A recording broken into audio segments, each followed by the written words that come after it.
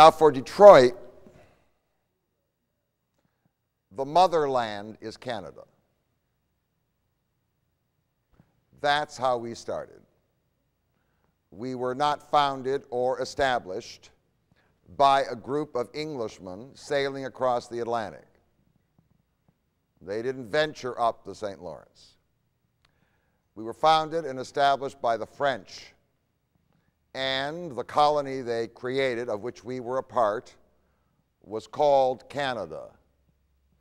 And Cadillac is not only the name of a car, it's also the name of an explorer who arrived in 1701 and founded Fort Pontchartrain du Détroit. So the Fort of Detroit, it was part of French Canada.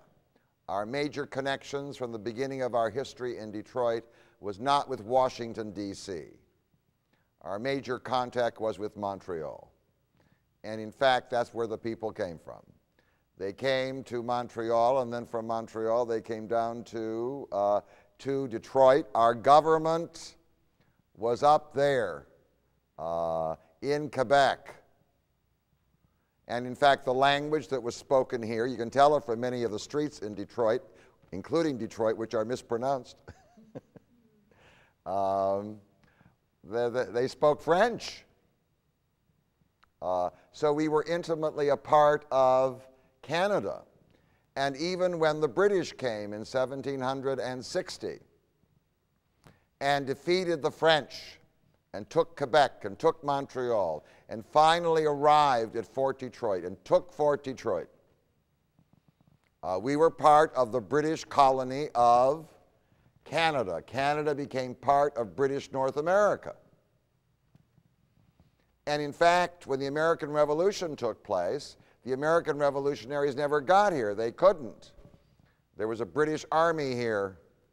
Detroit was one of the major places for the British resistance to the American revolutionaries.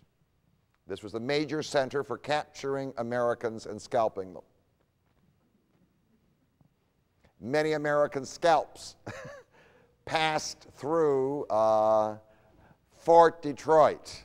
I mean, Colonel Hamilton, who was here, who was the British officer, I mean, he was the great defender of the Northwest Territories against the Americans. And in 1783, when the Treaty of Paris was signed, they drew the boundary down the middle of the Detroit River, and Fort Detroit ended up on the American side. But despite that fact, we still were part of Canada. The British refused to give up Detroit to the Americans because after the Revolutionary War, 1/3 of the American population, having refused to sign up for the revolution, were hounded and persecuted. They were called the Tories. They were tarred and feathered. If you want to talk about the American Civil Liberties Union having a heyday, do you understand? They were tarred and feathered. Their property was taken from them. Close to 50,000 loyalist refugees fled their American home. They were driven out because they were loyal to their king and loyal to their government. They thought they were patriots. They were driven out, and close to 50,000 of them crossed over to the one British colony, or one of two, that the American revolutionaries couldn't take. They couldn't take Nova Scotia, and they couldn't take Canada. At that time, they were separate colonies. They remained in British hands. And so the Loyalists poured over, and the British government said to the Americans, "We will not surrender Detroit to you until you pay money to compensate what you did to the Loyalists." So in 1783, Detroit never joined the United States of America. It was still part of Canada. In 1791, the British decided to divide Canada into two parts. Lower Canada, which became the ancestor of Quebec, and Upper Canada, which had almost no people except in Detroit, which later on became Ontario. And in fact, in 1791, the first election was held in Detroit, ever held in Detroit. It was a Canadian election. That is, Detroiters were asked to vote for a representative to the new Parliament of Upper Canada, which was meeting in a town that was just created. It's very familiar to people doing summer tourism. It was called Newark. It's now called Niagara-on-the-Lake. That's why it's a lovely little British colonial capital you love to go to. So the first election resulted in the election of somebody called Macomb. He was one of those French farmers. Did he know he was going to end up with a county? I mean, you know, I mean, there were many families that came later that were much more important, but they didn't come at the what? At the right time. So Monsieur Macomb goes off to Niagara-on-the-Lake, not to see the Shaw Festival, but to attend the first parliamentary meeting. Detroit was part of Canada. It wasn't until 1796 when John Jay, who was to become the first Chief Justice of the American Supreme Court, went to England to negotiate a treaty. It wasn't until then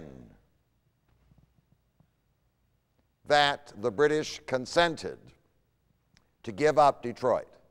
And so it was in 1796 when mad, he was crazy, not so, mad General Anthony Wayne, and everything's named after him, right? Nobody even knows about him. If I asked you, give me 2 biographical details about Anthony Wayne. We all go around saying Wayne, Wayne, Wayne, Wayne University, Wayne County, the whole thing. Well, who knows? And Mr. Macomb, what do we know? So mad General Anthony Wayne now arrives in the area. He sends forward his advance force under Colonel Proctor, and they arrive in 1796, in the summer of 1796, to take down the British flag, to remove Detroit from Canada, and to put up the American flag. When they did, almost all the people in Detroit moved across to Amherstburg. They did not wish to live under the American flag. The French were in particular concerned about the arrival of the Americans because the Americans were aggressive Protestants. And they were afraid that their own Catholic religion would be assaulted by the Americans.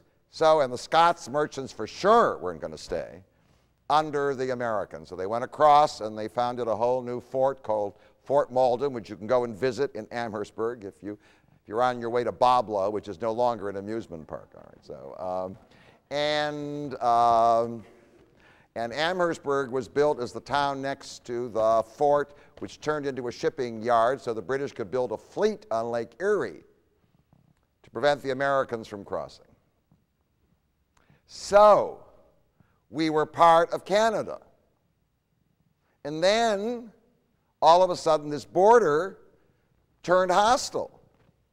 That is, Detroit's on one side of the border, and most of the people who live there are on the other side of the border. Well, the Americans, of course, are very, very ambitious.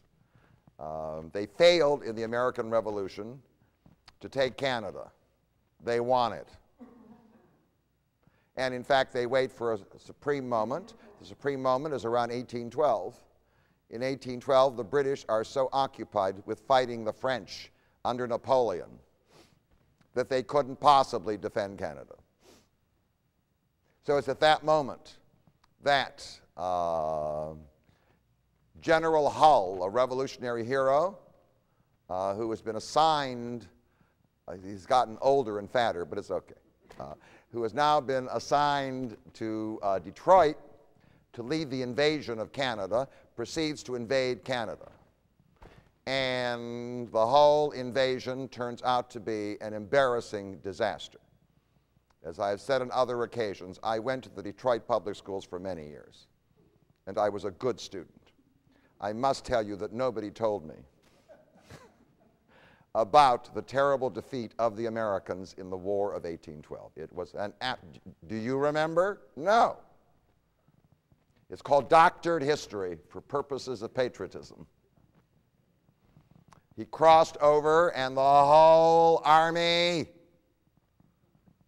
was defeated by a few hundred British who were left, and leftover Indians, Amerindians, who didn't want the Americans around because the Americans weren't interested in fur, they were interested in bringing settlers. Defeated. And in fact, there's a great tribute. If you go to Niagara-on-the-Lake and you go a little south on your way to Niagara Falls, you'll get to Queenston Heights, and there up on the heights, it's a wonderful restaurant overlooking the river, don't miss it. And there is the statue of General Isaac Brock. He was the great defender, if you will, of Upper Canada against the American invaders. The War of 1812 turned out to be a disaster for the United States of America. Detroit itself was captured and rejoined Canada for a whole year before an American admiral who sailed Lake Erie created an American fleet at Sandusky. Can you imagine this? Cedar Point. Created an American fleet and set sail for Put-in Bay.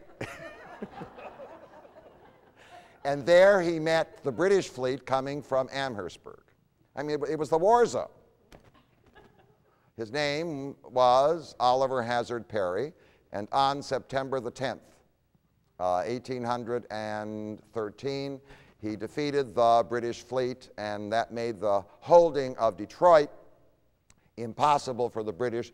They began retiring, and then the American troops crossed over and followed them all the way almost to London, Ontario, which at that time did not exist.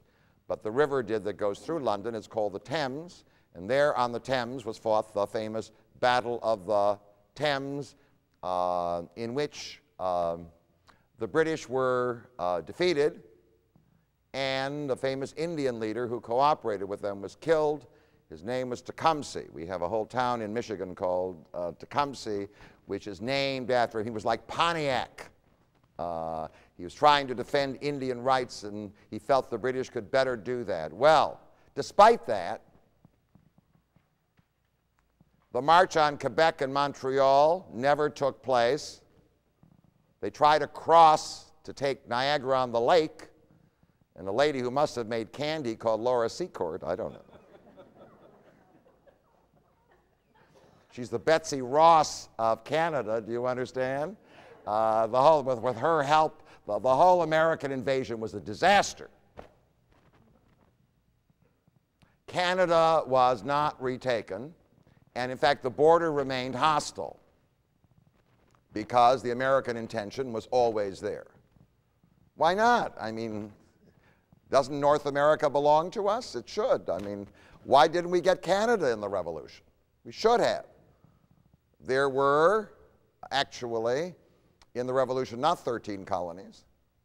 There were 16. In addition to the 13 that made it, there was Canada, there was Nova Scotia, and the British had taken Florida from the Spanish.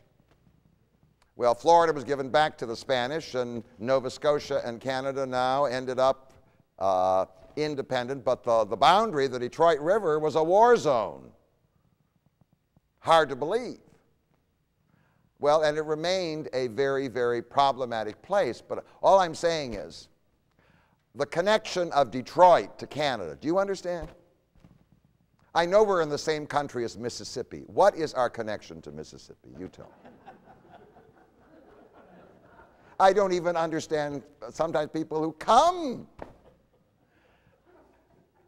I mean, I go to Ontario all the time. What would my life be without the Stratford Festival and the Shaw Festival in Toronto? You tell me. When I talk about Detroit, people say, well, what's wonderful about Detroit? I always say it's right next to Canada. No, it's right next to Canada. I mean, that's what makes it so terrific. So, but it was that war zone. And that border, by the way, remained a hostile border because during the Civil War, while much of the British public sympathized with Lincoln and the North, the British government and the British leaders of industry, the cotton industry in particular, favored the Confederacy. They thought they would be able to become the patrons of the Confederacy. They would get cotton cheaper.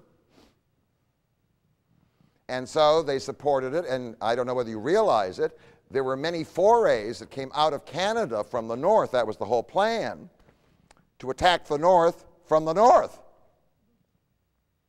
So when the Civil War was over, the American government was furious.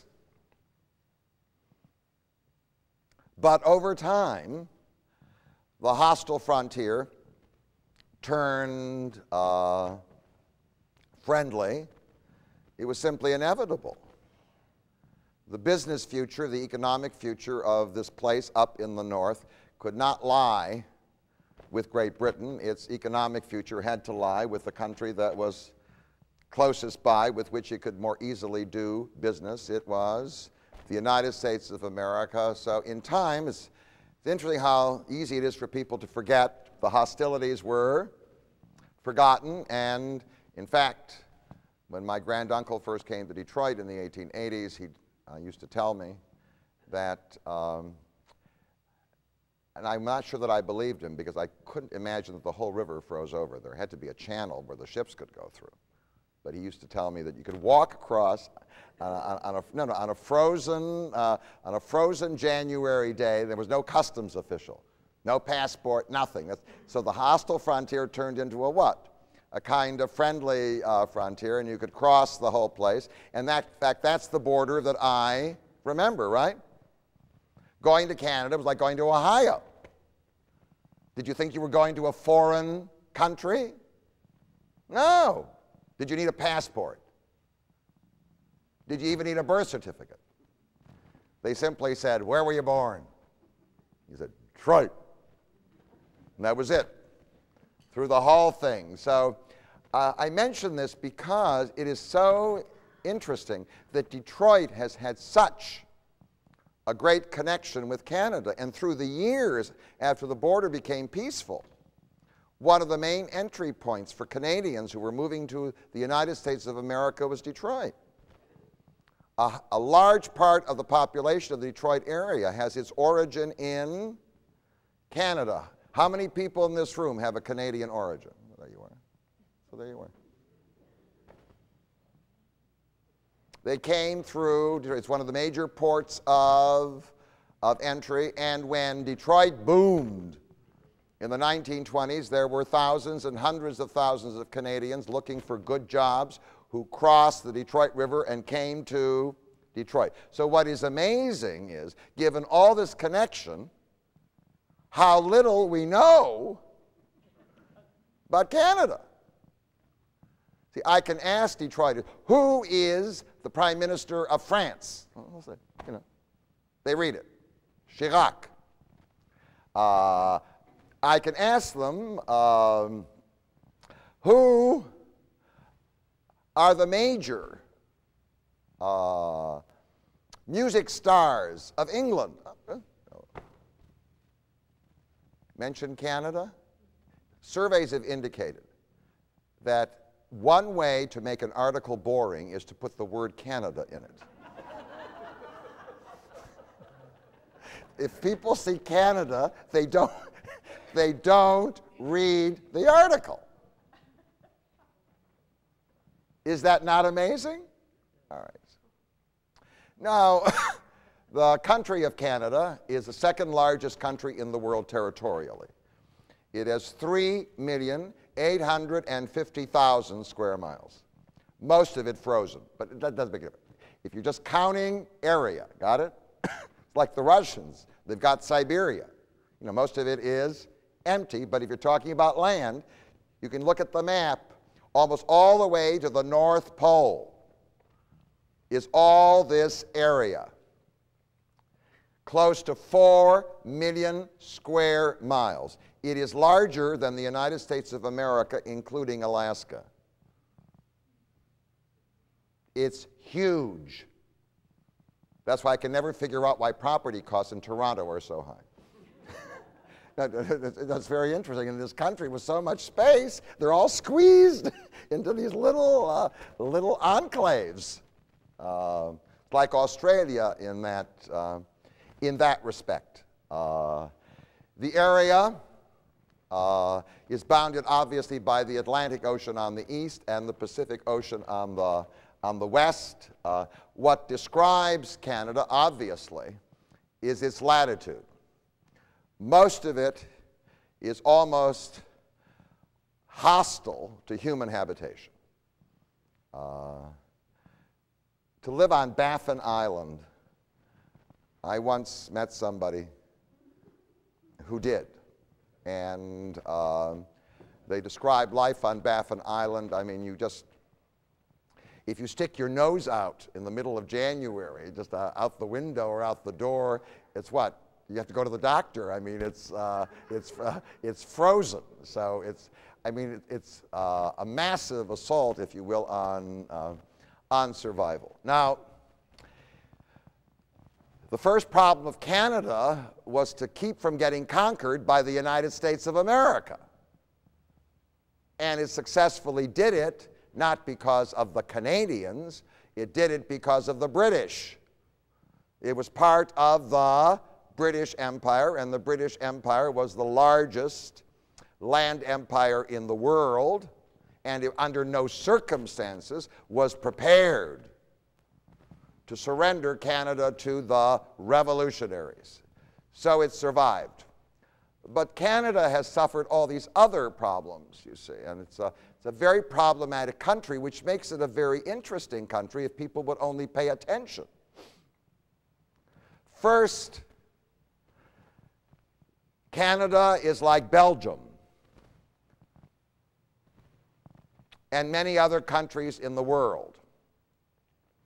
It had, from the beginning, two nations living in it that hated each other.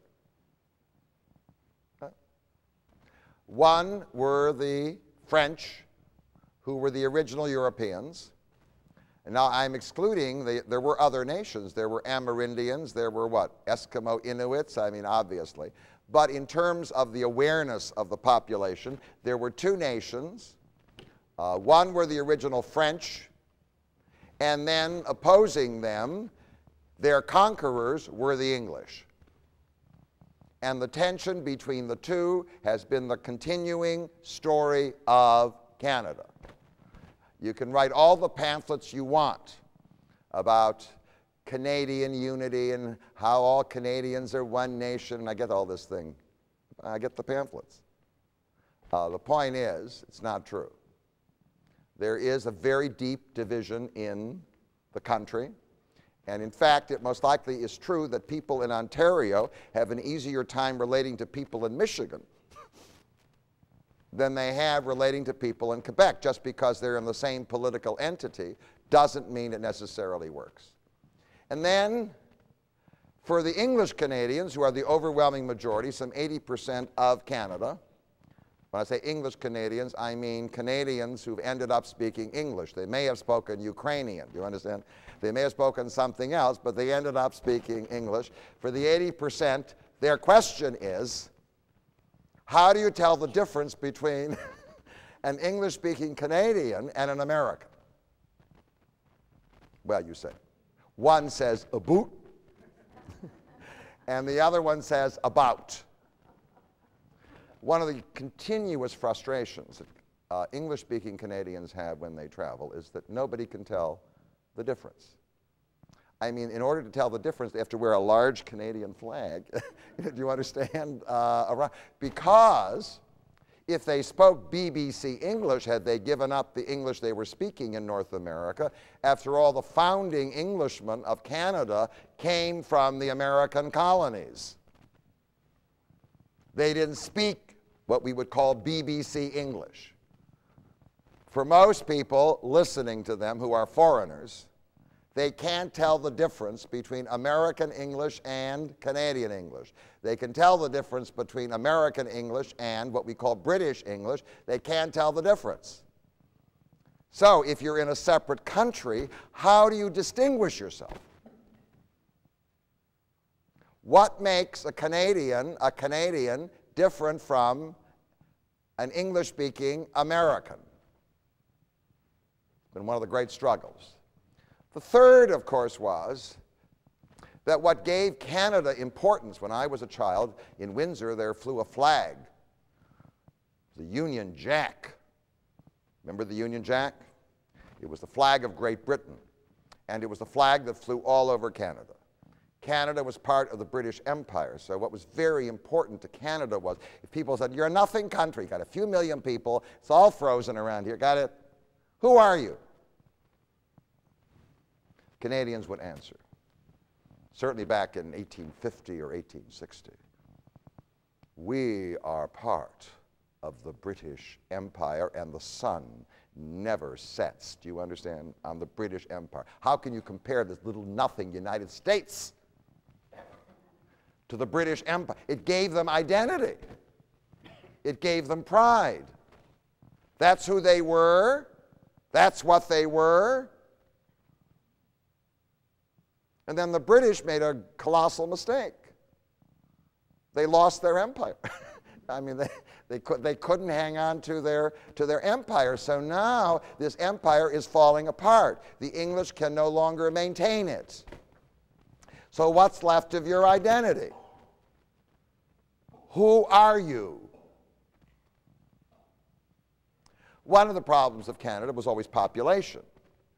It was easy to persuade people to move to the United States. The economy was dynamic, and the climate was tolerable, generally, even in Detroit. But Canada was like a major frozen what? Waste. I mean, there's an area in Canada where the weather is tolerable. It lies south of the Ottawa River. It's this little thing that projects into the United States of America. The rest of it is what? And maybe Nova Scotia and New Brunswick. It's cold. It's an overwhelming challenge, I want to tell you. The consumption of energy by the average Canadian is greater than that of the average American. Do you know why? They got to stay warm. I mean, do you understand the amount of energy required just to stay warm? Even Inuits now in their igloos have central heating. I mean, the point is, it's a major challenge.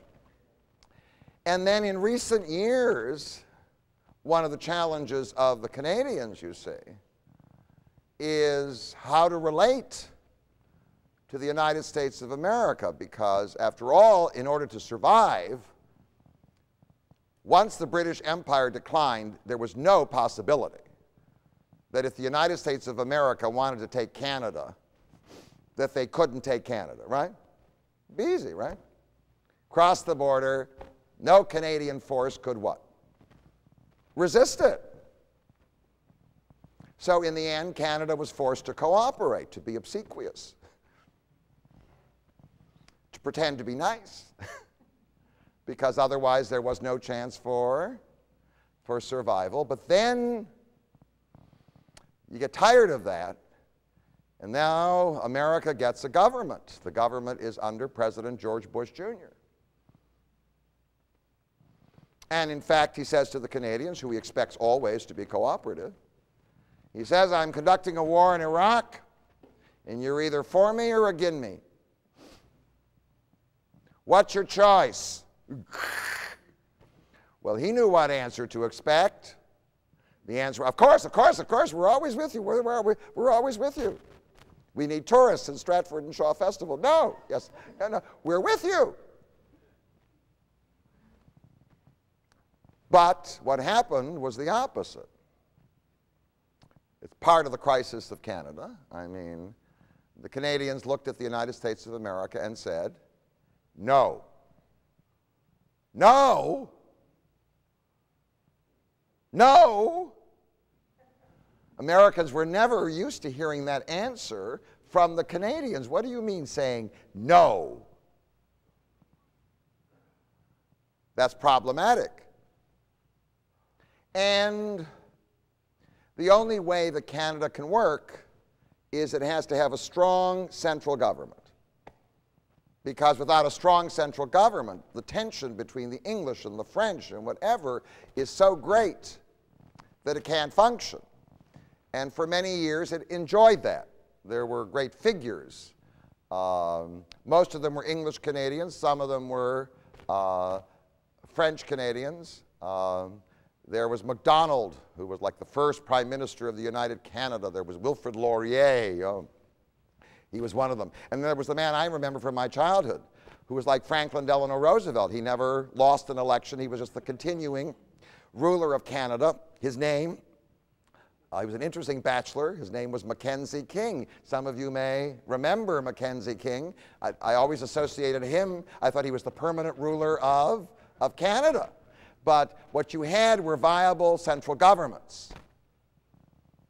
But right now, the central government is sort of collapsing into chaos. And that's the reason why Canada has been chosen as a hotspot. Do most Americans know that?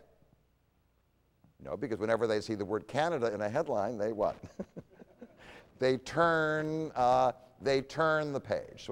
Well, in order to tell you about the present crisis, to tell you about what's happening in Canada, I have to tell you the story of Canada.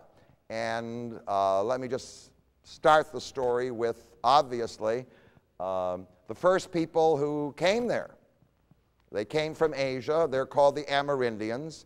And in fact, the Amerindians of Canada correspond to the Amerindians of the United States of America, because the boundary of Canada is artificial. The natural boundaries in North America go north and south. Got it? The Rockies are a boundary, aren't they? That goes what? It should go east and west, but it doesn't go east and west. It goes north and south. Then you got the prairie. Well, the whole prairie area, is there like a big mountain right in the middle there? No, it's just the what? There's the whole, it's north and south. So everything runs north and south. Those are the natural divisions of North America. And what has happened is that when the Amerindians came, that's how they divided. There were the coastal Amerindians. They didn't know about a boundary here. There wasn't any. There were the prairie ones, right? Same group. And then over here in the east, there were the woodland Indians, most of whom belonged to a group. Whether they were in Michigan or Ontario, it's the same group. They're called Algonquin Amerindians, and in fact, they stretched all the way north almost to the Arctic, but in the Arctic area, there was another Asian group that had come across from Siberia. We used to call them by a word that is now politically incorrect. So when you ask for art in Ontario, never ask for Eskimo art. Do not use that word. It is absolutely not kosher. The new word, and you have to train yourself for it, because the word Eskimo was just part of my what? My vocabulary. The new word, I'm cautioning you, is Inuit. I-N-U-I-T. That is the word they prefer to be called by. And the Inuits were not Amerindians. They belonged to a what? Another group, a group adapted to, do you understand, the far, far, far north. They were there. Well, the second entry came from Europe. They were the French. They sailed up the St. Lawrence at the beginning of the 17th century. In the 16th century, an explorer called Jacques Cartier came there, but nothing happened after him. But at the beginning of the 17th century, Samuel Champlain, or whatever, came in to the area and established the colony of what we call Canada today. And in fact, the French were to remain there, bringing settlers between 1608 and their departure in 1763. All right, so between that period of time, about 100,000, not a lot. One of the reasons why there weren't a lot was that the French decided to build the economy of Canada not on agriculture, which was problematic in the climate anyway. They decided to build it on fur. Well, you don't need a lot of people to what? To catch the furry animals. Do you understand? You can use the Amerindians for that. They bring it to the fort, then you buy it, then you what? You transport it and you sell it. So the French population was never large. One of the major forts under the French, of course, was Fort Detroit. The third entry, of course, was the coming of the English or the British, because a lot of the people who came were not only English, they were Scots. They were the great merchants. And in fact, the French had already established two major cities. One was called Quebec and one was called Montreal in Lower Canada. The British came, they took it, they settled there. The Scots merchants came, and that's why if you go to Montreal, some of the most important institutions in Montreal are named after Scots, including the university that everybody wants to go to, which is called McGill. So the Scots are very important. The reason why we say in Windsor about instead of about is not because of the English.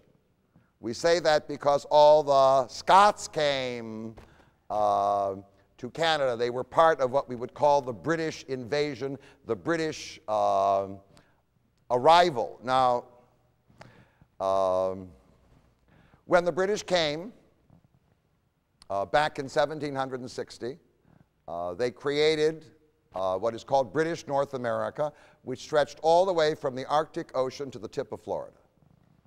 It's called the First British Empire, and in fact, Canada was joined. But the British had a problem, and this is very important. In the colonies they had created, they didn't have this problem because there were virtually no Catholics except in Maryland. But they now took French territory, and the French were overwhelmingly Roman Catholic, and the Catholic religion was outlawed in England. So they made a compromise. It's very interesting. They made a deal with the church. The deal they made with the church was that they would, if the church leaders cooperated, and they were the major leaders of the people since the secular leaders had been defeated, if the church cooperated, the British would grant them toleration, the rights to control the education of their children and whatever. So a deal was made. A deal was made between the leaders of the French, who were the clergy, and the English, which remained one of the reasons why the French did not want the Americans to take Canada. You think they would to defeat the British, right? One of the reasons was they knew that if the Americans came, since they were all raving Protestants, that they would in some ways assault the privileges of the Roman Catholic Church, which had been granted by the British government, and all of that was reinforced by the French Revolution. When the French Revolution took place a few years later in France, the French disestablished the Roman Catholic Church, the revolutionaries. So now the French in Quebec or in Canada weren't so sure they wanted to return to France because it had a revolutionary government. So a kind of an alliance was made between the British and the leaders of the Roman Catholic Church in Canada. It was to make Canada a viable possession for the British. The next, of course, was the American Revolution, which split British North America. The southern part became the United States of America, and the northern part was now basically two colonies. Nova Scotia, which had been taken by the British already back in 1748, and Canada, and a huge area. Most of what today we call Canada was owned by a corporation. It was a fur trading corporation. You run across its department stores when you go to Canada. It's called Hudson's Bay. They owned, I'll tell you what they owned. They owned all of northern Quebec, all of northern Ontario, all of Manitoba, Saskatchewan, Alberta, the Northwest Territories, the whole thing. They most likely owned 3 million square miles, because though GM was to own Montana, Utah, Colorado, whatever it was.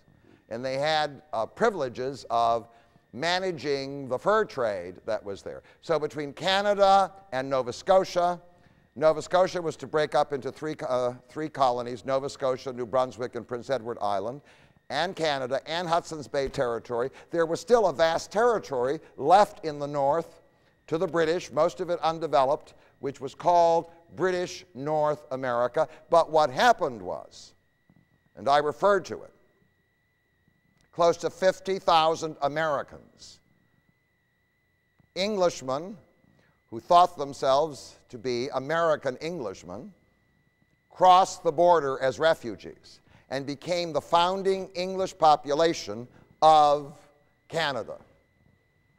How do these people feel about the United States of America? They hated it. Even though they were ethnically related and religiously related, they hated it. It was the enemy. When you cross over to Windsor, they don't have the Daughters of the American Revolution. The D-A-R that won't let Marian Anderson sing in their, in their hall. You've got the Daughters of the Empire. You have all those people whose ancestors were the loyalists, who fought for their king, do you understand? Who remained loyal to their government. So their vision of the American Revolution is entirely different. This was the founding race of Canada. Well, the next is what we call the development. The British now have this place. It's very clear the Americans want it. The only way to keep the Americans from taking it is to bring people. So they put advertisements in all these British newspapers. And the poorest people decide to emigrate. The poorest people in Britain are Scots. They come out of the Highlands, they come out of the Lowlands, I don't know where they come from. I mean, they're coming out. John Galbraith wrote a book. He was born in Western Ontario. He wrote a book about the Scots in Ontario, the Canadian Scots. They're incredible. I love going to Stratford and to Shaw Festival, because my favorite thing, which I don't eat too often, are those butter tarts. Do you know the butter tarts? Does anybody know those Scottish butter tarts? Oh, they are absolutely. Anyway, the whole thing. And the Scots were into education. They built schools and hospitals and whatever it was. I mean, they poured into Canada. Most of them didn't stay in lower Canada. In Quebec, they moved on to Ontario. And Ontario is now filled, you understand, with Europeans. They're the Scots. If they hadn't populated the place. In 1838, they sent a surveyor by the name of Lord Durham. He's not a surveyor with an instrument. I mean, he was a nobleman, to see what they could do about the English-French problem. Durham came up with a solution, which was the policy of the English government from 1838 until 1867. The policy is, and Durham said, I've noticed that many of the natives are speaking French. That is intolerable. What we need to do is to persuade them to speak a civilized language. That language is English. In that way, we will preserve the unity of this colony and prevent the Americans from taking it. So there now was instituted a policy whereby Quebec and Ontario were merged. And the policy of anglifying the population went on, but it failed. What did work was the economic development. What failed was the attempt to merge the English and French by forcing the French to speak English. In case we're self-righteous about problems, we should recognize that in California we have a what? No, it's a similar problem. In the end, are we going to compel all the Spanish-speaking people who cross the border from Mexico to give up Spanish as their first and major language, I don't know. But there it is. And then, after the Civil War, America was really mad. So the Canadians are really afraid. Lincoln was assassinated, but now there's all this talk in Washington. They got this big army left over from the Civil War. What to do with it? March north! So in response to it, the British government decides to merge all the British colonies into one dominion. Canada, Nova Scotia, New Brunswick, Prince Edward Island, and they merged them into a single country on July 1st, 1867, which was called the Dominion of Canada, a self-governing colony of such size that it wasn't called a colony, it was called a dominion, but at the head of the dominion was the Queen of England. Her name was Queen Victoria. And then in 1869, the Dominion of Canada, wanting to prevent the Americans from moving into the Northwest, purchased the whole territory of the Hudson Bay Company, now creating, next to Russia, the largest country in the world. It was fairly empty, but there it was. It was all in defiance of the United States of America. And the Dominion of Canada was created in response to the danger that was felt after the Civil War. The thing is coming together, and they find fairly extraordinary leadership. But now, having created this political entity, how were they going to make it work? Actually, in 1871, another British colony, which had nothing to do with Canada, which was founded along the Pacific, which was called British Columbia, decides to join the federations. So now how do you make this country work? If British Columbia is part of Canada, how do you send a message from Canada to British Columbia? In order to make this country viable, you have to build an infrastructure of roads and railroads. Otherwise, it's what? Not going to work. At this time, the United States was building the Union, remember the Union Pacific? They were working on this whole thing to connect New York and San Francisco. And now it was proposed that the only way to make Canada work was to build a railroad. So they did. Actually, they built two railroads ultimately, but the first, which crossed the Canadian Pacific, went all the way. You could go from Montreal all the way ultimately to Vancouver in British Columbia. And they moved through really problematic area because construction in the winter in Manitoba and Saskatchewan, can you imagine building? But they built it. Now that's what defined Canada. If you look at where Canadian people live, most of them are within a few miles of the railroad.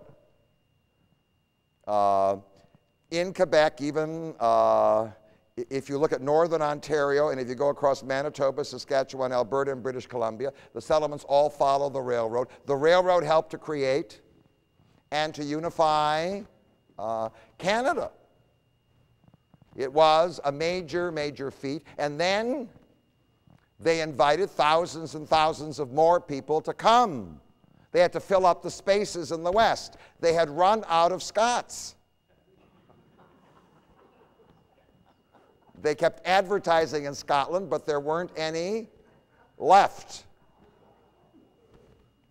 The Poles and the Slovaks and the Germans, they were all heading to the United States of America. Some Germans ended up in Canada. We know that because just east of Stratford is Kitchener, the name of which used to be Berlin prior to World War I. They changed it after the name of the great British commander because German names weren't popular in World War I. But many Germans came. But they found one group of people who were used to freezing in the winter. They were called the Ukrainians. And the Ukrainians now came and they moved into the West. Now you had the railroad, right? You put them on, in Montreal, you put them on the train, you ship them out. They arrive in January somewhere in Saskatchewan. Now the Hudson Bay Territory has been divided up into 3 provinces, Alberta, Saskatchewan, and Manitoba. And so now the plains are filled up, all these people moving in. For the French, this was a big question. What language would immigrants speak when they came? Would they choose French or English? Well, you can figure out what they chose. The English were in charge. Why would you learn the language of the defeated people?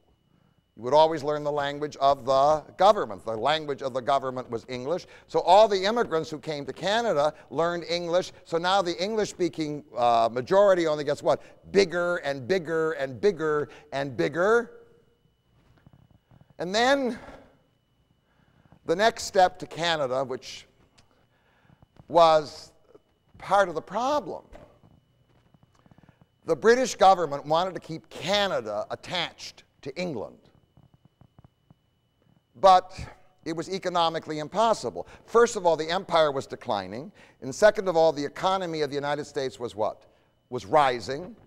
So in the end, despite the British government, the ties between Canada and the United States were inevitable. If you cut timber in Canada, a logical place to ship it was what?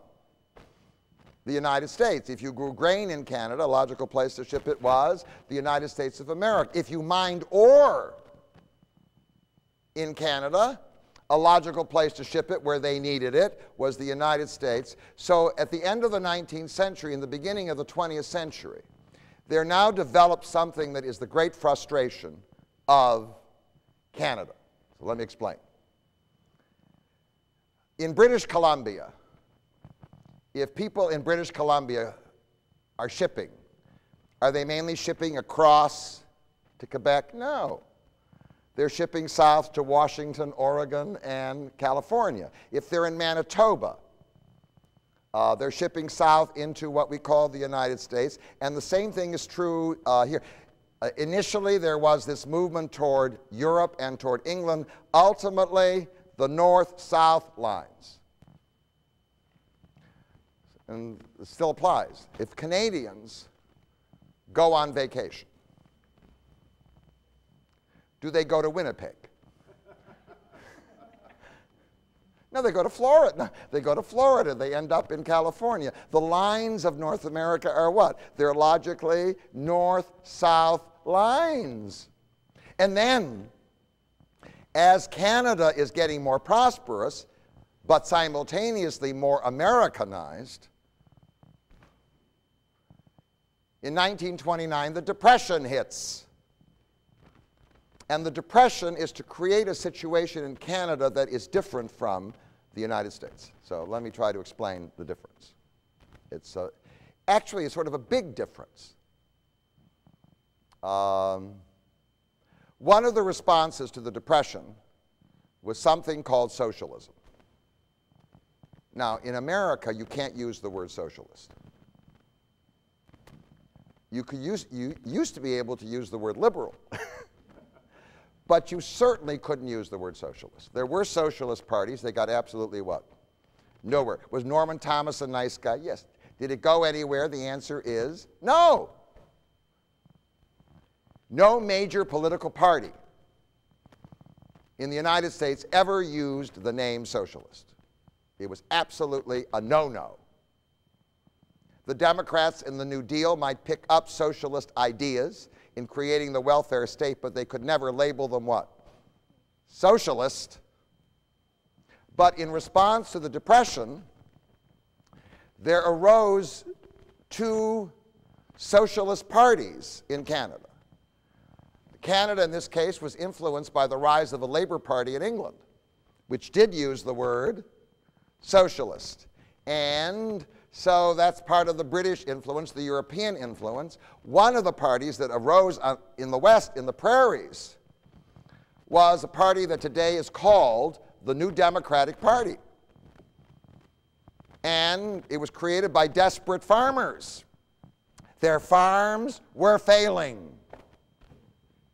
They needed government help. Now, in America, we did help the farmers. We still are. We give them subsidies. Do we call it socialist? No. Most of these farmers vote Republican. Do they know they're receiving a socialist subsidy? The answer is no, because we can't use the word what? Social. But in Canada, they could use it. So now a socialist party takes over. Prior to that time, there were two parties. Prior to that time in Canada, there was the Conservative Party. The Conservative Party was pro-English. They hated the French. And then there were the Liberals. The Liberals were basically people who were willing to work with the French. Got it? That's what it meant to be liberal. And now, in the middle of it all, there arrives in the West, defeating both the Liberals and the Conservatives, this Socialist Party. Something that didn't exist across the border in the United States of America. In Quebec, another kind of socialist party arises. You have to realize that Adolf Hitler had a word in his party's name. It was called National Socialist. He was a socialist, but he wasn't what was called an international socialist like the commies. He was a what? A patriotic national socialist. Well, in Quebec, there now arises a party which is also duplicated in Alberta and British Columbia. It's called social credit. What was the policy of social credit? Their policy was that the government should print more money and share it with the people. Now, you have to imagine how the bankers felt about it. Do you understand? Print more money and share it with the people. Give people money. Now, that's certainly a kind of socialist enterprise, but it also had what I would call a fascist edge. It was a little bit like National Socialist because tied up with the Social Credit Party was a paranoid fear of the enemies who control money in the world, and they were the Jews. Okay, so the Social Credit Party now arises in Quebec and receives a big following. It arises in Alberta and British Columbia, and you've now got the other regular Socialist Party, right? Ultimately the New Democratic Party. The politics in Canada are transformed by the Depression in a way that they were not transformed in the United States of America. Well, following the war, the fortunes of both parties declines. Not completely. They still hang in there, the New Democratic Party and the Social Credit Party. They take on different names as they move along. They have advertisers that help them. But meanwhile, the liberals and conservatives reassert themselves, and after World War II, after the terrible war in which Canada participated, Canada now wants to revive its strength. And the only way they can do it is to increase the population. Do you remember how boring Toronto was before World War II? It was the most boring city in North America. If you went there on a Sunday, there wasn't anything open. You couldn't even get an ice cream cone. It was absolutely and totally. Did you got a rubber arm? Did you got a rubber arm? Did you got a rubber arm? Tom, where are you going? Man, we got a ball game here. Pardon me. Did you got a rubber arm? It's has. Huh? Pitcher has a rubber arm. If education is important to you, talk to your child's school about raising academic standards. Call 1-800-38-BE-SMART for a free booklet and be a big league parent. Boring. And then in the 50s, Canada opened its doors to literally millions of immigrants. They poured in. The Portuguese and the Germans and the Dutch, do you understand? They changed Toronto. That's why you have all those interesting neighborhoods. They didn't exist before World War II. They were the creation of the post-World War II time. They poured all the way across Canada, and then they opened their doors to Asians. Well, China was sort of closed by then, but Hong Kong was open. And all these Hong Kong Chinese are now pouring through what? Vancouver. They will ultimately create the best restaurants in Windsor. No, I mean, they will get all the way. They move. Canada is transformed by this immigration into a multi-ethnic nation. What language do most of these immigrants choose to use? English. So for the French, they're going absolutely crazy. They can see the Canadian, it's a plot. They can see the Canadian government opening what? The doors to millions of people who will pour into the country, and like the United States of America, they will all learn English, which will push the French into being just a what? A little minority. Now, all of that, therefore, was to lead to the Great Rebellion. So, but along the way, before the Great Rebellion, the Canadians had developed a culture of their own. It was a kind of combination. They spoke American English, but they had a British queen. They had a British-style parliament, didn't they? They didn't have a president. They had a prime minister, sort of like the British.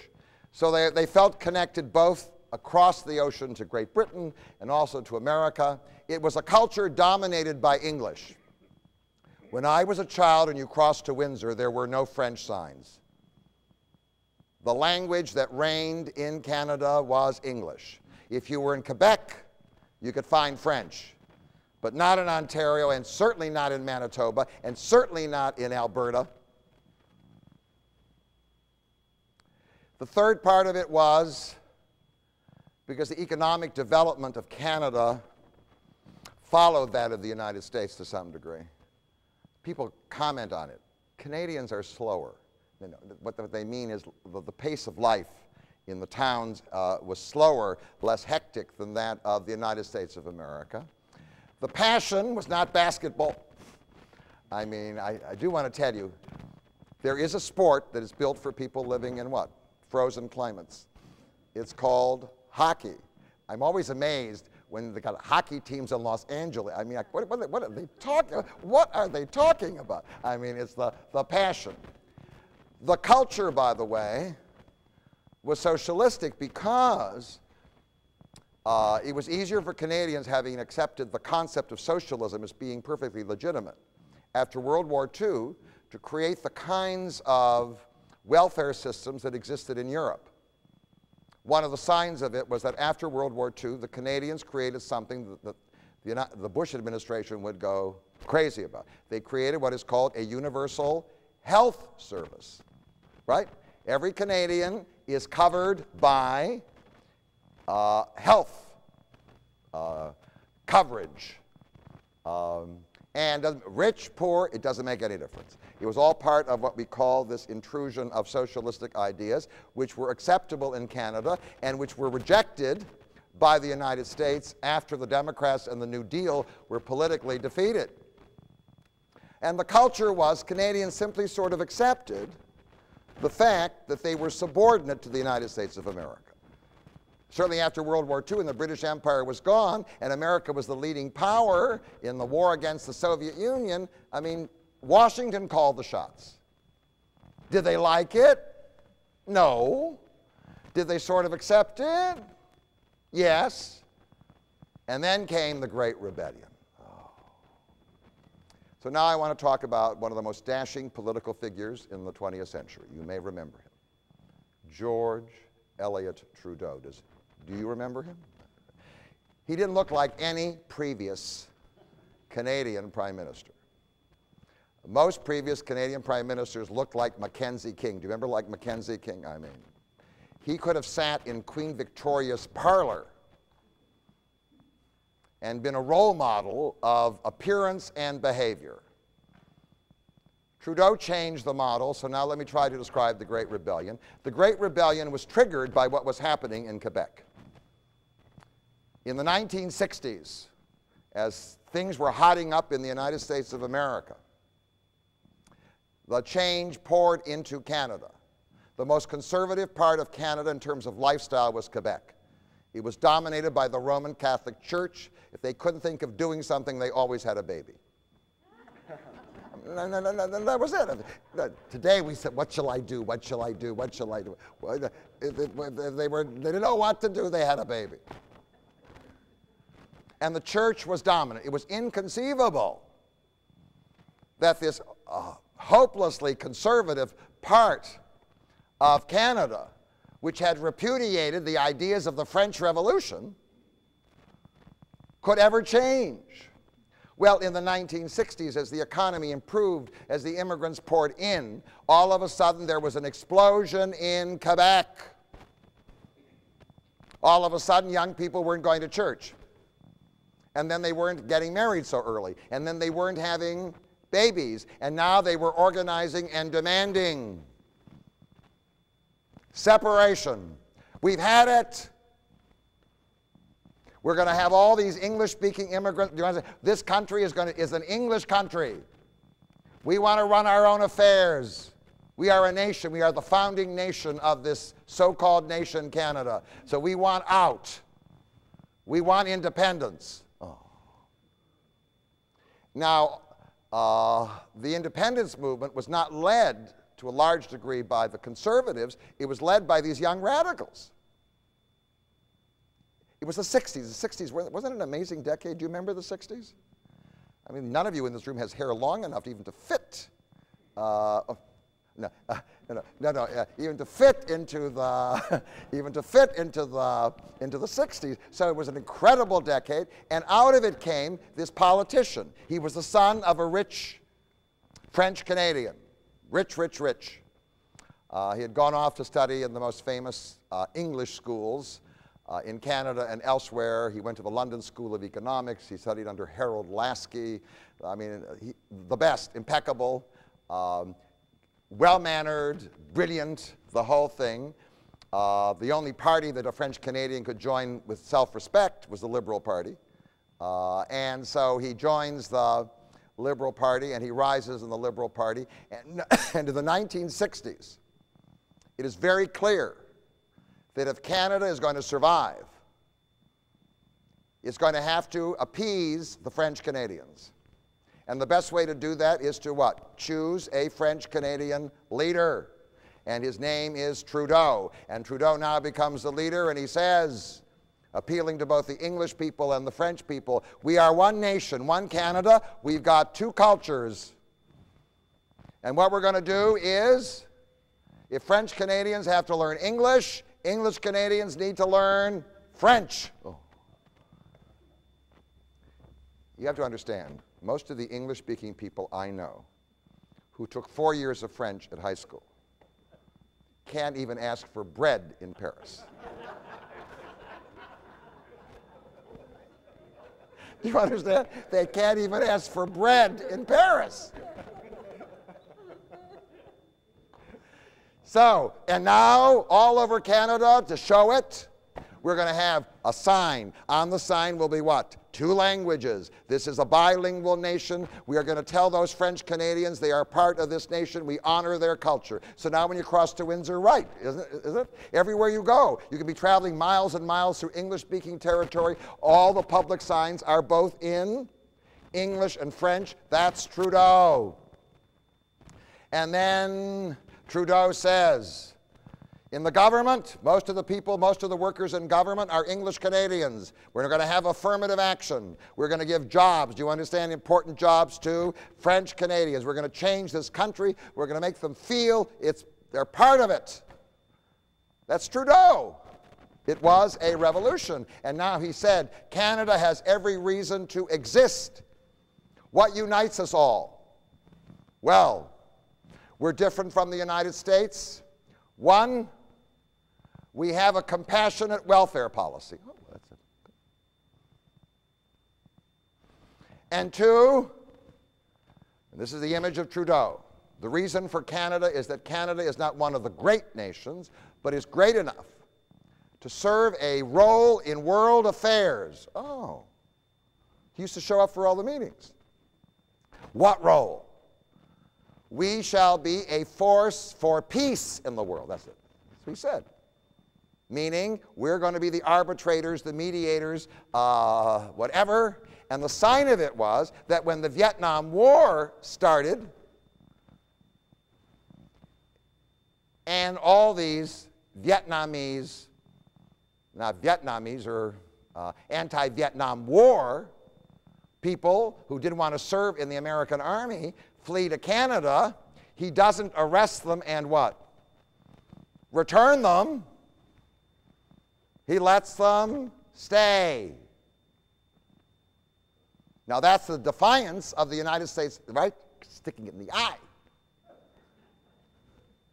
That's in defiance of the United States of America. We are no longer your little dog that follows you and you tell us what to do. The British Empire may not exist. That's okay. That's gone. We don't listen to Britain. And the sign that we don't listen to Britain, that we're fully independent, is that we're going to have our own constitution. You have to understand that in 1867, when Canada was founded, it was founded by a law passed by Parliament called the British North America Act, which meant that any changes to the fundamental law that governed Canada had to be made by the British Parliament. He says that is intolerable. He's looking at the French Canadians. You want to break the British connection? We're going to write our own constitution. And in fact, in 1982, Trudeau suddenly energized all these people. But I do want to tell you that in the process, there were complications. He had mobilized all the French Canadians. And now I want to tell you they're not having babies. The lowest birth rate in North America is in Quebec, if you can believe it. They have the highest birth rate. They now have the what? There aren't little children running around. They have the lowest birth rate in North America. From the Trudeau era. But what happened was, many of the radicals said, it's not enough. We want independence. So now a man by the name of René Lévesque organizes a party, Parti Québécois, and he says this is a party for independence. Trudeau is a traitor. He's making deals with the English. It will not work. So now he is elected the Premier of Quebec, and now he flies only, he doesn't like the Canadian flag anymore, which they've changed to accommodate the French Canadians. They got rid of all those little Union Jack things, and they put a big maple. I happen to think the flag is attractive. Red and white, very nice, with a big maple leaf in the middle, but it's a new flag. He didn't want to fly that flag. He's going to fly the what? The Quebec flag with the fleur-de-lis in yellow. Remember the yellow and blue flag? And there it is. So it's defiance of Trudeau, and Trudeau doesn't know what to do. Meanwhile, some of these radicals engage in acts of terrorism. They blow things up. And Trudeau is forced to call on the Canadian Army to come in to create law and order. And in the middle of it all, there arrives a Frenchman by the name of Charles de Gaulle. He stands up there on the balcony somewhere, I don't know, the Chateau Frontenac, I'm not sure where he is. He's pretty tall, everybody can see him. And he then talks to the French audience, obviously in French, and refers to Quebec as Quebec libre. Free Quebec. What do you mean, free Quebec? Is de Gaulle supporting the separatist movement in Canada? What? We invited him to a party. We paid for his transport. The whole thing, what's he doing here? So what was supposed to be a reconciliation turns out to be a problem. But the problem continues. That is, he did mobilize the people. He did change Canada in many ways, but it also triggered a response. Now, the response is very interesting. The people in the West, who are hopelessly English, said, why are we even in a connection here? most of our connections are with Washington, Oregon. I mean, why are we enduring all these demands from Quebec? Why are we, who have found oil, they found oil in Alberta, huge reserves of oil. And so the poor West now becomes rich, especially in Alberta. The first oil in Canada was found near Sarnia. There's a little town called Petrolia. I recommend you go there. It's a tourist spot around here. And in fact, there was so much oil that half the oil poured out of the ground into the St. Clair River. They didn't even know how to control it. But then they ran out of oil at the end of the 1880s. And then in Alberta, they found this oil, and now there's wealth. And these people are saying, why are we enduring this? This is an English-speaking country. Why can't those French get it through their head? In addition, Alberta now gets influenced by something from the United States of America, from Texas. Why Texas? Well, you need somebody to help you with the what? Get the oil out of the ground. The Texans now arrive, and the next thing you know, in Alberta, there now arrives a fundamentalist Protestant culture. And the fundamentalist Protestant culture will take the Social Credit Party and turn it into another party that's conservative, doesn't like the French, and wants an English-speaking Canada that doesn't have socialism. Ooh. It will ultimately take the name of the Reform Party, and now they stick their fingers out and they say to Quebec, you either behave or leave. You leave, I'll tell you what, you leave. And that means that all this money that we make from oil that goes into the federal coffers will not be used for your health service. Go on, you leave.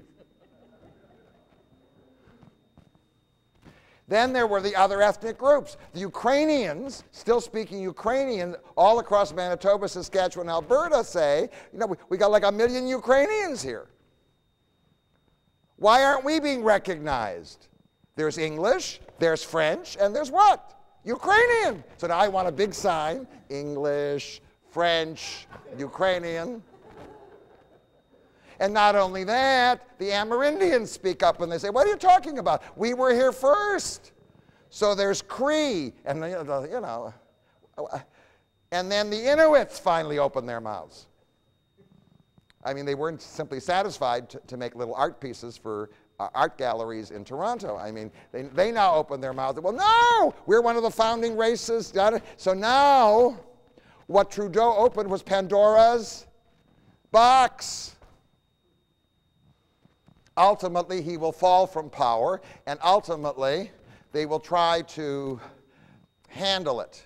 In 1984, there comes to power a leader of the Conservative Party from Quebec. That's it.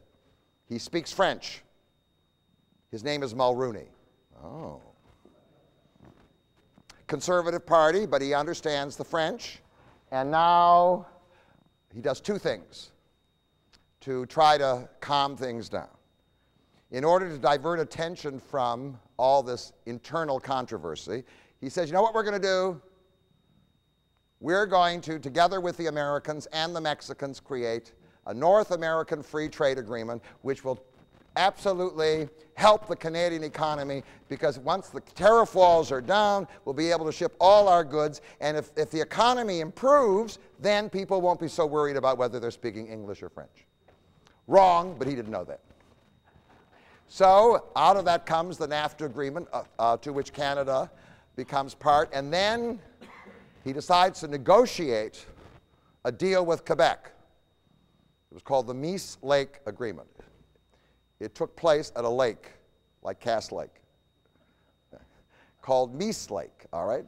And there was a resort, so it's called the Meese Lake Agreement. And the Meese Lake Agreement was to create a Canada in which all the provinces would have a lot of power of their own, but Quebec would have more. And he thought he could get it passed. Well, when the resolution was brought to Manitoba, Manitoba said, no! Why should Manitoba have less freedom and autonomy than Quebec? So the whole thing came tumbling down. Mulrooney, who was a pretty handsome, articulate guy, goes off into oblivion. And the man who now shows up, the Conservative Party is down, the Liberal Party comes back with a French Canadian. His name is Chrétien. And Chrétien is not the greatest public speaker in the world. Some people think he's a little sleazy. Other people think he is just terrific. In 1993, after all this turmoil, after all this attempt to deal with the consequences of the Trudeau era, Chrétien takes over. And now Chrétien says, gives the Trudeau message. We're one Canada. I'm a French Canadian, and I love being Canadian. This is one country, and we're going to honor both English culture and French culture, and maybe even the Ukrainians, who knows. What will persuade people to accept the message? Well, what the Liberals in Canada are in favor of is something that may keep the country together. It's the welfare system. Right? You may not like the English, or you may not like the French, or whatever else it is, but what? We're all tied together. So if you Quebecers want to leave, you just go leave. That means that all the money we make from oil and get the taxes in Alberta, what? Will not go to you. Oh, well. What's more important? Nationalism or money? Well, no, but it's a very smart move. Do you understand it? It's a strategy for keeping this mess together. And in addition, he goes into Quebec and he says to the people in Quebec, what has all this furor done for you? And in fact, he's rewarded. In 2000, the Quebecers repudiate the Nationalist Party and they put the Liberals into power. Oh, that's all coming. It's all calming down. But then it hit. There was a lot of sleaze in Chrétien. And so there's scandal 1, and then there's scandal 2. It's public monies that are what?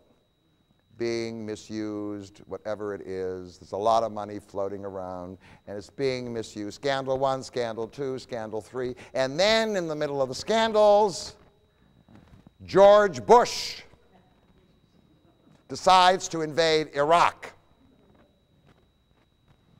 So he calls up Chrétien, and Chrétien, now you have to understand, he's beginning to feel the lessening of power. How is he going to reinforce his power? One of the ways to reinforce his power is to appeal to one of the fundamental issues in Canada.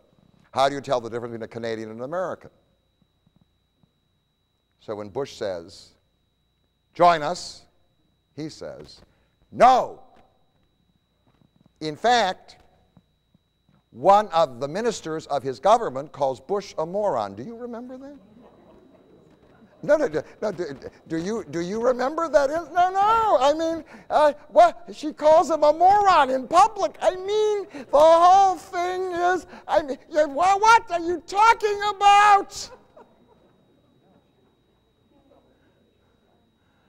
So it is very clear that doing that is counterproductive to Canada's future because Canada has many issues with the United States. The United States, still under NAFTA, can put up tariffs on timber and close out beef for reasons of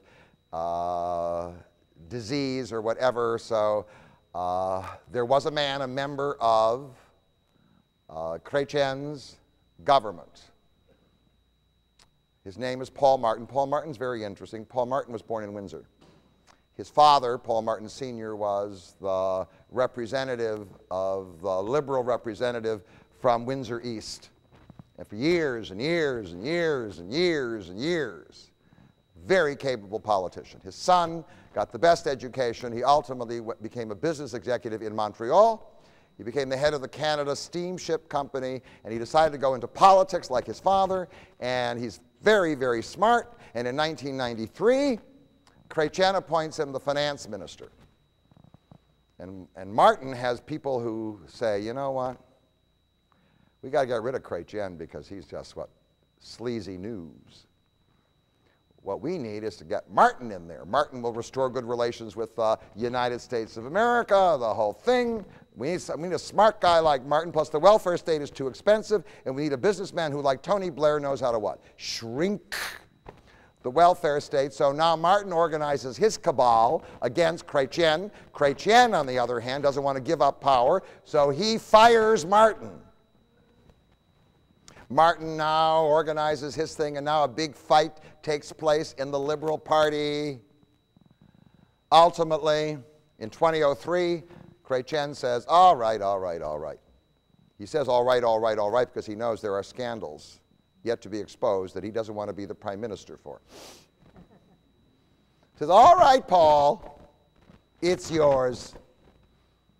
So the next thing you know is, at the beginning of 2004, Paul is chosen the leader of a Liberal Party and the successor to Chrétien, and he becomes the Prime Minister of Canada, and people are now saying, Paul Martin is going to pull this thing together. If you want to find out what he did, come back in 5 minutes. All right. So now, one of the challenges that Paul Martin faced when he came to power in February of 2004, his problems were first that the United States of America was mad. Bush, by the way, wouldn't talk to Chrétien. After he was called a moron by one of the members of the government, Bush would not talk to, there was no communication. This is the closest country to the United States of America. So, alienated America. And in fact, Bush had allowed certain terrafalls to go up under NAFTA, keeping out, for instance, Canadian timber, which was a very, very hard thing for the Canadians to endure. And then mad cow disease was found in Canada, and that became the excuse to exclude all the Canadian cattle. All of it was part of this hostility that now the United States government felt toward Canada. Who can believe it? And all of it was reinforced by what happened at the American border after September the 11th. The Canadian border became one of the hardest borders in the world to cross. You have to bring your passport, right? Your driver's license isn't good enough. They don't want to let the wrong people back into the country. So this alienation produced an environment which wasn't good for Canada. Canada, in the end, is dependent on the United States of America. No matter how you dot the I's or cross the T's, that's it. Some people have referred to Canada as the 51st state of the Union. The point is, it is economically tied and culturally tied. The third was that the separatists in Quebec are reviving. They, in 1995, held a referendum in Quebec in which the independence was rejected. But now they're back again. Sensing the weakness of the government, do you understand that's what happens? If the central government becomes less strong, the separatists now become stronger, so now they're at it. Meanwhile, Chrétien in 1993 experienced a liberal sweep so broad that he had a majority in the Canadian Parliament of over 100. The Conservative Party almost disappeared, and the New Democratic Socialist Party was shrunken. So he sailed along. The Liberals did whatever they wanted to do. However, in the West, in Alberta, attempts were made to revive the Conservative Party. the people who had organized, who had come out of social credit, who had come out of what we call the new oil economy, who created this party that hated the separatists in Quebec. This is an English country people, and many of these people were fundamentalist Protestants. So part of American Southern culture was now seeping into Canada, right? We call it the Christian right. Now changed the name of their party for the umpteenth time. They call it the Alliance Party. And they try to win over the leftover conservatives. But they're working very hard. They finally, after many trials, find a rather effective leader. His name is Stephen Harper. And his idea is to build on all the sleaze of the liberals and all the scandals of the liberals and all the annoyance in particular of English-speaking Canadians with these French Canadians who won't shut their mouth, to rebuild the Conservative Party. And it's beginning to be rebuilt because of all the trouble the liberals are experiencing. And then comes the issue. Oh. In the middle of everything, the courts in Ontario and British Columbia suddenly bring an issue into the whole thing that wasn't there.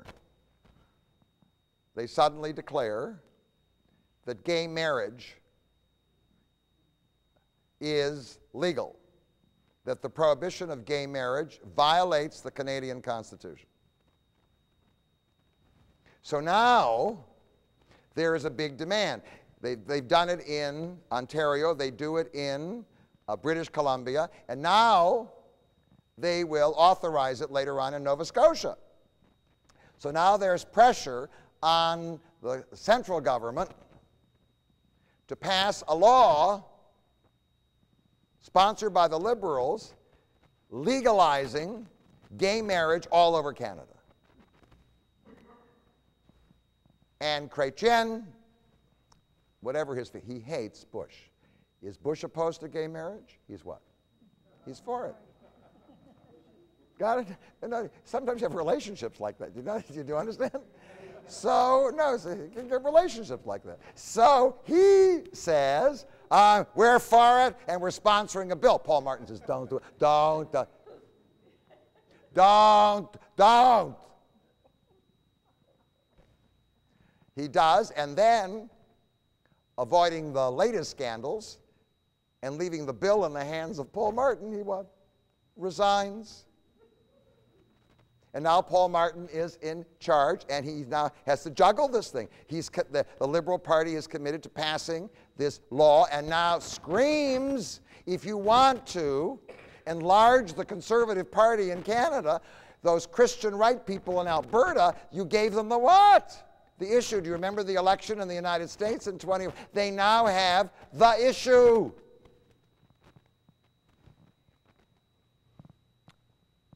And then comes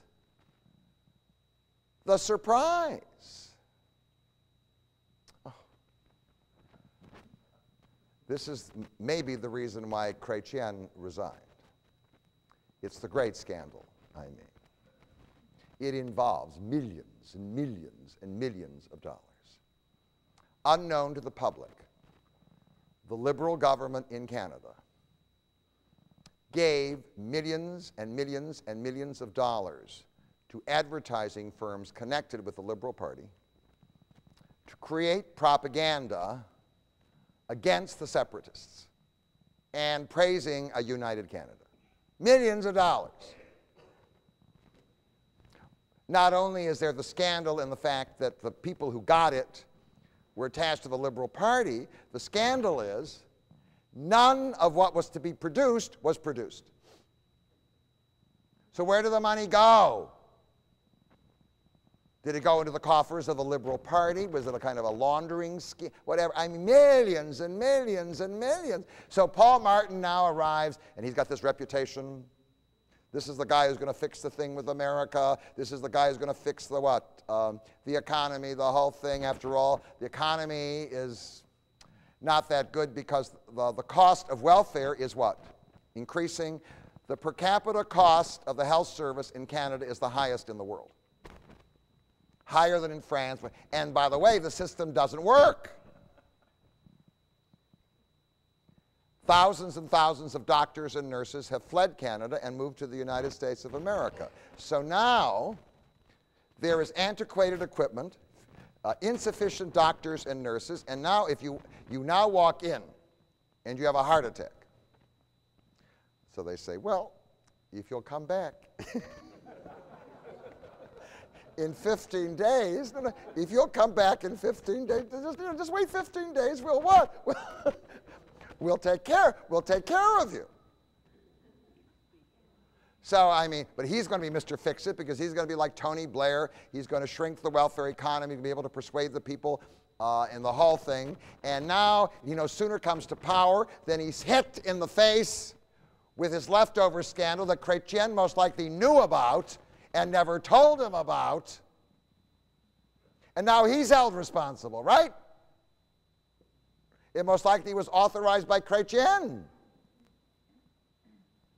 So now the Liberal Party is viewed as the party of sleaze, and now he has to go to the public in an election, which he had called, in order that the public could overwhelmingly elect him personally to power, just the way Chrétien, and the election takes place in June of 2004.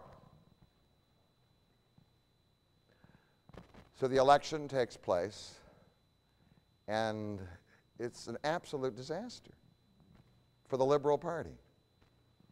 The Liberal Party now ends up with 135 members of the Parliament. It no longer has a majority, which means it will have to find allies. Well, the only allies around are the New Democrats, the socialists, who increased, having been shrunken by Chrétien, because of the scandal, now increased their representation to 54. But if you have to ally yourself with the socialists, how are you going to shrink the welfare? Got it? I mean, the price of staying in power is you have to ally yourself with somebody who will forbid you to carry out the economic reform policies that you want to. I mean, the whole thing. Meanwhile, the conservatives, who had been assigned to oblivion by Chrétien, get 99.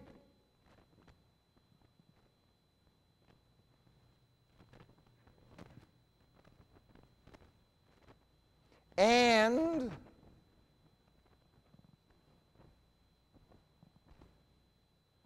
there's a new party.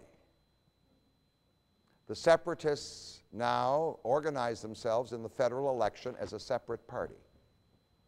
They will make deals with whoever will make deals with them. They call themselves the Bloc Québécois,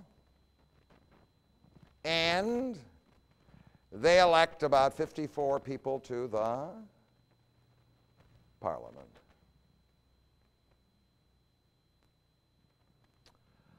Well, and they hate the Liberals.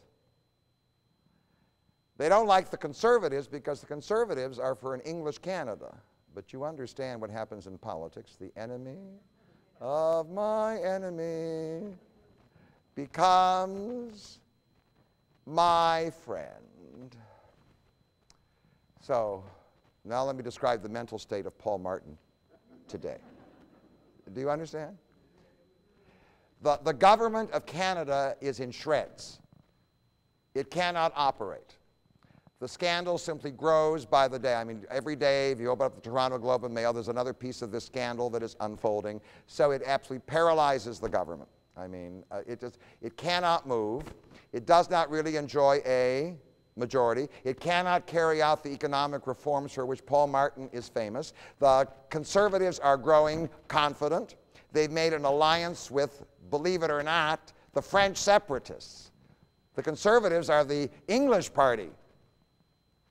But in politics, you know, everything happens. And now Paul Martin is being assaulted by the Conservatives on an issue. If it sounds familiar, I want you to know that it's familiar. Paul Martin didn't choose it. He didn't ask the courts in Ontario and British Columbia and Nova Scotia to legalize gay marriage. It's out of the blue. I mean, don't these people know? Don't they understand? Be kind. They now have the issue of gay marriage, and the Liberal Party is now committed to this bill. To pull back would be what? To lose the support of all the people who are in favor. It would humiliate the government. It would indicate that the government has obviously no consistency, no integrity, whatever it be. I mean, how are they going to do this? And now out in Alberta, they're running around saying, look at this government, it's immoral. And what has now arrived in Canadian politics is the Christian right. So now let me describe the great irony in Canada. Historically, the place where the religious right existed was Quebec. Today, the easiest place to get an abortion is Quebec. If you're Canadian, you want an abortion, you go to Quebec. The lowest birth rate is what? Quebec. The strongest feminist organizations? Quebec. You can't believe the change. So, and the churches, nobody goes. So, however, out in the West, where there never was anything, do you understand? Now the Christian right has arrived, and now they're doing the same thing as the Christian right in America. They're infiltrating the Conservative Party, and now they've got an issue. How long Paul Martin can last, I don't know. I mean, there were such dreams for his success. So right now, I can't go farther because that's where it was. That's where it is. Canada is in deep trouble because the only way that Canada can successfully stay together is that it has to have a strong central government. And that strong central government has to be able to support a welfare state that is credible, but the central feature of the welfare state, the health service, is absolutely crumbling, and the economy is not good, and there's no political party that seems to have what? Control. And now the separatists in Quebec are back, demanding independence. So, I do not know whether next year I'll be able to invite, at almost no cost, Paul Martin to come here to speak to us at the Center for New Thinking. It is quite possible. What I do see, and it's rather interesting, is that in the long run, despite all the resistance, Canada always imitates the United States. Do you understand? It follows. Its culture is Americanized, its speech is Americanized, and now its politics are getting to be Americanized. Would I like Paul Martin to stay? I think, by the way, he has to go. He's corrupted by a scandal he didn't create. They need another Trudeau. If you bump into him on your way out, please let me know, and the Liberal Party. Thank you all very, very much.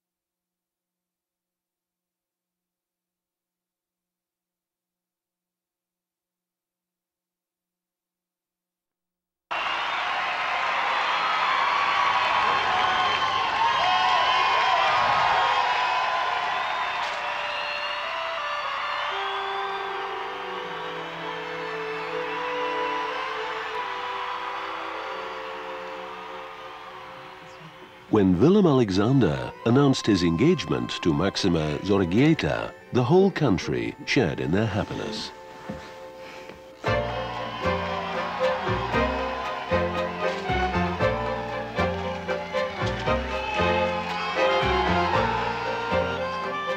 Shaking hands with people, sharing their feelings with them. The House of Orange has created a bond with the nation by mingling with the public.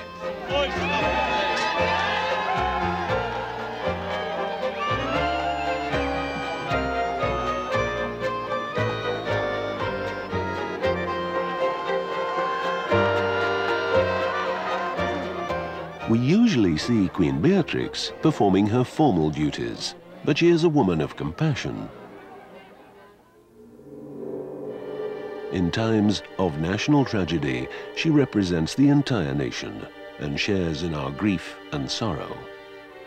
At times like these, she gives comfort and solace.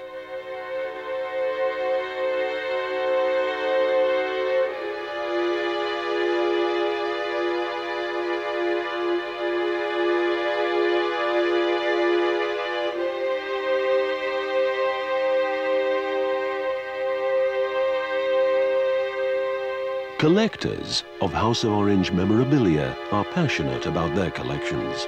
The House of Orange is part of their identity. Births, marriages, deaths, and christenings in the royal family are national events. They affect us all.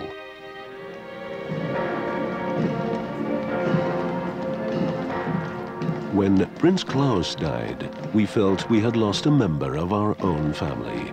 His funeral was an expression of our shared grief.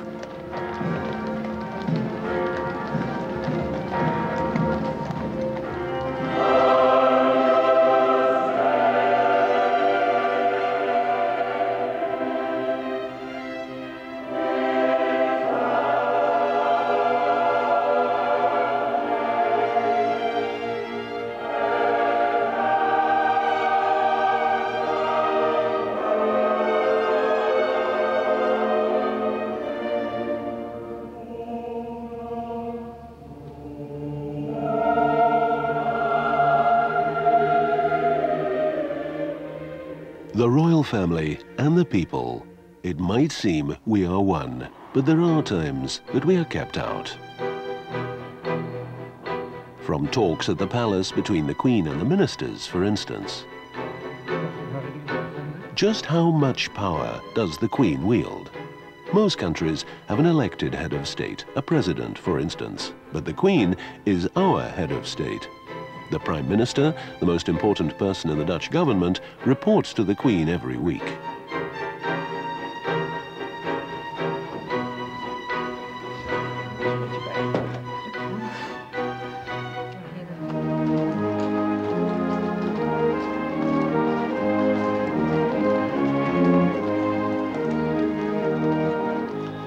The Dutch monarch is part of the government, but he or she is not elected, because the throne is inherited.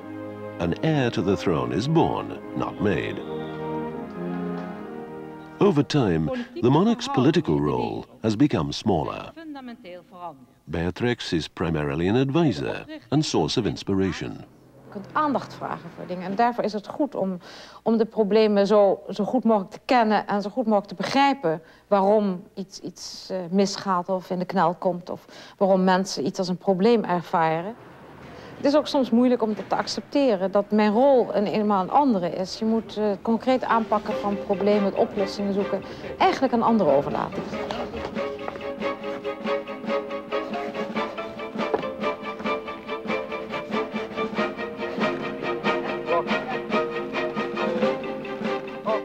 This curious form of government, where the Queen is the head of state, but the ministers bear political responsibility, developed as the power of the House of Orange evolved.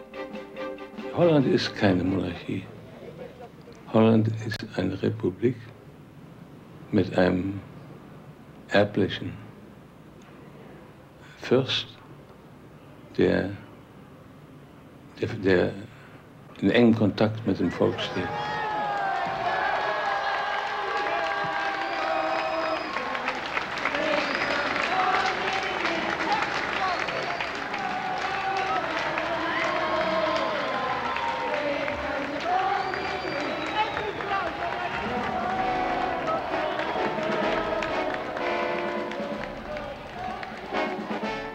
Queen Beatrix has many facets. She gives the traditional inscrutability of monarchy a human face. Though conscious of her royal duties, she remains human and accessible. And there is always that important task to fulfill, to represent the Netherlands with dignity. And to do that in the tradition of her illustrious ancestors, Queen Wilhelmina, Stadtholder King William III, and of course, the father of the nation, William of Orange.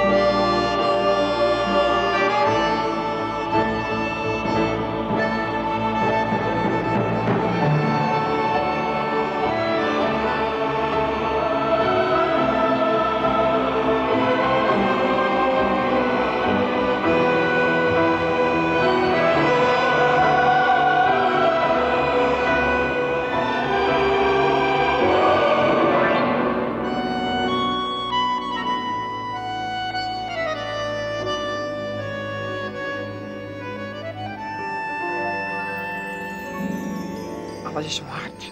De wereld is ontzettend hard. En wat heb je nou voor moois en voor romantiek en voor... ik vind het geweldig als er met Alexander trouwt. En dan gaan we de koets, sprookjesachtig. Ja, dat vind ik gewoon, dat verdienen we ook gewoon. Dat verdienen hun ook. Dat vind ik machtig.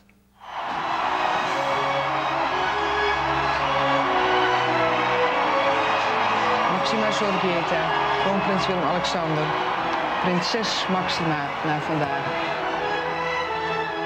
The Netherlands and the House of Orange, a fairy tale a whole nation believes in. We cherish our royal house. A 19th century commentator once said that there is something behind the throne that is greater than the king.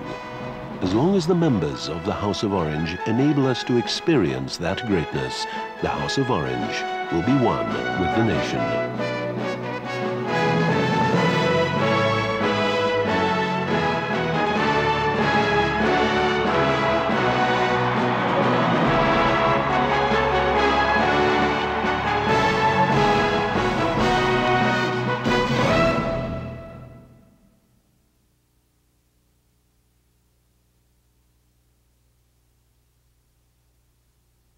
Ready for some fresh new lunch ideas? Then try Salads to Go. Salads are easy to prepare for lunch on the go and offer appealing, nutritious alternatives to the traditional sack lunch. Salad Bar Stir Fry provides a refreshing lunchtime change of pace. Like all our Salads to Go, the recipe serves one and it's easy to prepare. Just stop by your grocer's salad bar and select 1/4 cup each of pea pods or bean sprouts, broccoli flowerets, red pepper strips, and sliced bamboo shoots, and 1/2 cup chopped cooked chicken. You'll also need 1/4 cup of French dressing, 1 teaspoon soy sauce, 1/4 teaspoon ground ginger, and 1 teaspoon of sesame seeds. In a skillet, heat the French dressing, soy sauce, and ginger over medium heat for a quick yet tasty Oriental stir-fry sauce. Stir constantly to distribute the seasonings and blend the flavors. Add the salad bar vegetables and chicken and stir-fry for 3 to 5 minutes or until the vegetables are crisp tender. By increasing the quantities in this recipe, you can create an excellent dinner entree with leftovers for lunch. Sprinkling the optional sesame seeds on top adds the final touch. That's all there is to it. Fill your lunch container with the stir-fry. Serve chilled as a delicious Oriental salad or reheat in the office microwave for a hot, nutritious meal. For a spicy lunchtime variation, try these south-of-the-border salad burritos. You'll need 2 tablespoons of mayonnaise or salad dressing, 1/2 teaspoon ground cumin, a few dashes of hot pepper sauce, 3/4 cup of finely chopped chicken, 1 carrot shredded, 1/4 cup each of thinly sliced celery and chopped onion, 2 tablespoons of sliced ripe olives, and 2 outer leaves of iceberg lettuce. In a bowl, stir together the mayonnaise or salad dressing, cumin, and hot pepper sauce. Add the chicken, carrot, celery, onion, and olives, and stir until well blended. This is a good use for leftover chicken or turkey too.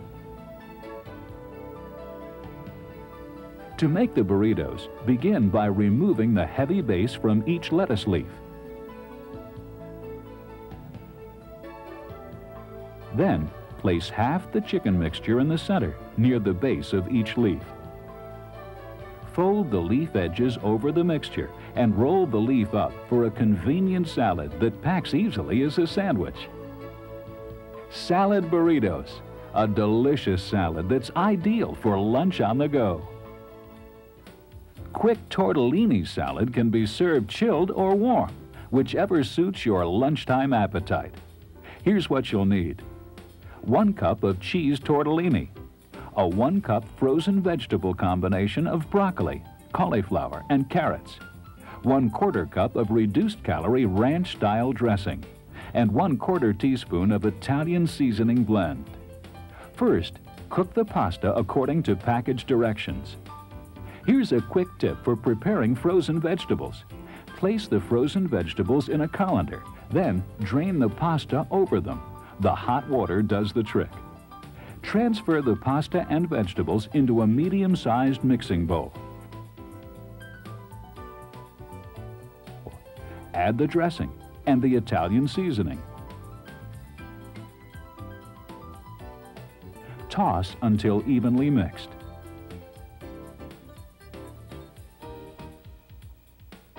Spoon the salad into your lunch container. Quick tortellini salad, another easy-to-prepare lunchtime alternative. For more helpful ways to make salads to go, contact the Association for Dressings and Sauces, Post Office Box 720-299, Atlanta, Georgia, 30358.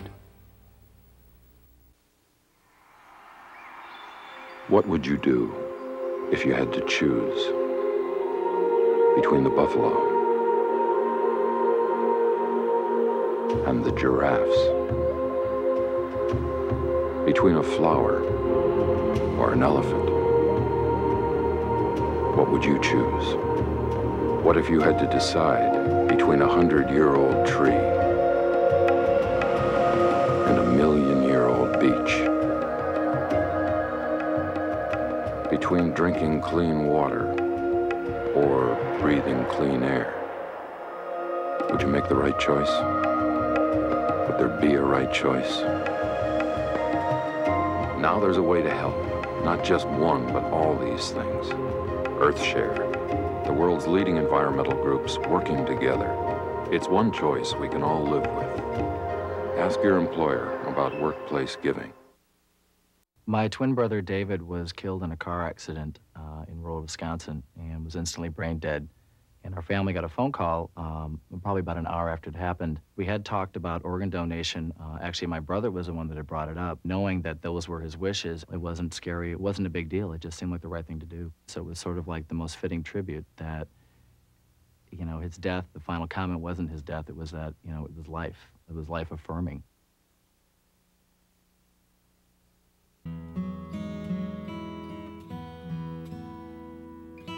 A real paradise like this isn't easy to come by, but it does still exist.